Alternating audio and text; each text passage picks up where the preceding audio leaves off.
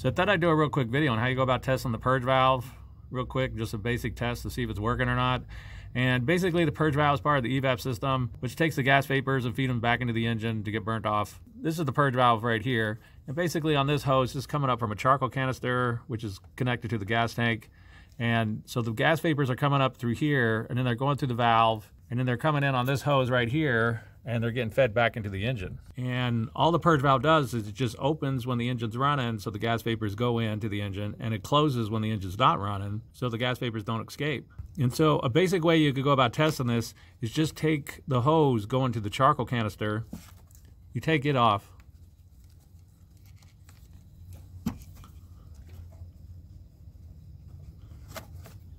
and you leave the hose going into the engine hooked up. Now this won't open until the engine warms up. So when you first start the engine, this should stay closed for the first 5-10 minutes until the engine warms up. So what I'm gonna do is I'm gonna start up the engine, and this should not be pulling. It should not be pulling a vacuum, it should be closed. As soon as the engine warms up, after 5-10 minutes, it'll start pulling a vacuum, and you'll be able to feel it pulling, and you could often hear it. It'll start going like this, because it's trying to pull.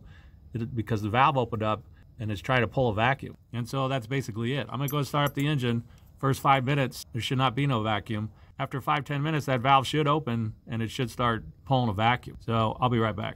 Okay, so I started up the engine, and you shouldn't be feeling no vacuum at this point. If you are feeling a vacuum, then that thing's stuck open, and that's a problem also, because it's stuck open all the time. But the first at least 2 or 3 minutes, this shouldn't be open. It should be closed. But at a certain point it will open, and you'll be able to feel a vacuum. So I'm gonna go ahead and let it run for another 5 minutes or so and test it, and it should be pulling a vacuum, and quite often you'll also be able to hear it.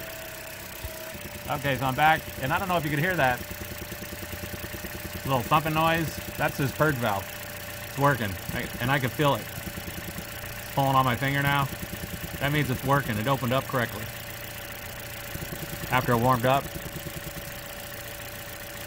And so that means that it's working. If it doesn't open up after like at least 10 minutes after the vehicle warms up, then there very likely is something wrong with it. There is some more tests that you could do if you wanted to with the meter and things like this. So this is a real just basic test to see if that valve opens or not that's inside of here. And so that's basically it. I just want to do a real quick video on how you can test the purge valve. If you have anything to add, please comment down below. If you have any questions, ask me and I'll try to answer them. If this video helps you, please click like, please click subscribe, and have a good day.